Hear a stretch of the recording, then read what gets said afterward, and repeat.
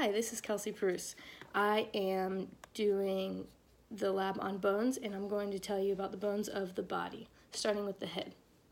So we have our frontal bone, your two temporal bones, and your occipital. This makes up the cranium. You have your zygomatic bone on either side of the face, your orbital bones, your nasal bone, your vomer bone, which is right in the middle of the nose, your maxilla, and your mandible, which opens and closes. Then on the spine here, we start with the axis, the atlas, and then the axis. We have 7 cervical, 12 thoracic, and 5 lumbar.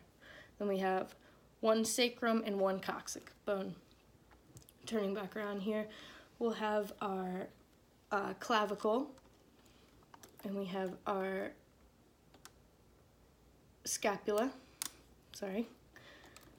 And then we have our ribs. We have 1 through 7 of our ribs are true. The rest are false. And then 11 and 12 here are floating. So altogether we have 24 ribs. This here is our sternum. This is the xiphoid process. And then we have the manubrium. Coming up on top of the arms here, we have the humerus. We have the radius in the ulna, which is on the pinky side. And then we'll start with the carpal bones from medial to lateral here on the outside of the hand. We have the scaphoid, the lunate, the triquetrum, the pisiform, the trapezium, the trapezoid. Then we have the capitate and the hamate. And then we have our metacarpal bones. So starting with the first one, we have our first metacarpal, second, third, fourth, and fifth.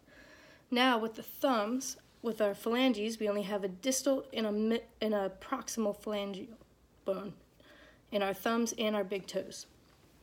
So through second through the fifth of the phalange joints, we have distal, middle, and proximal, distal, middle, proximal, distal, middle, proximal, and distal, middle, proximal. Coming to the hip here, we have our iliac crest, your ilium, your pubis, and then the pubis symphysis would be down in here. And then we have your ischium tuberosity, which is our sit bone.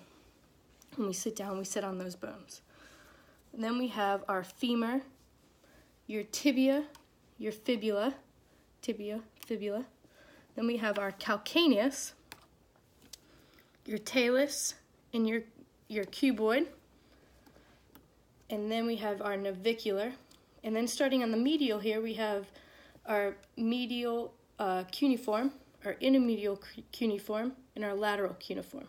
Then we have 1 through 5 metatarsals. So we have our first metatarsal, starting in the middle, medial, our second metatarsal, our third metatarsal, our fourth metatarsal, and our fifth metatarsal. And then again, same as our thumb, our big toe only has a distal and a proximal phalangeal joint or bone.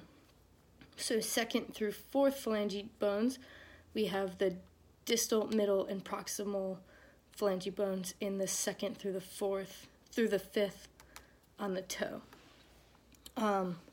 We also here have our patella, which is our kneecap, and I think that's it.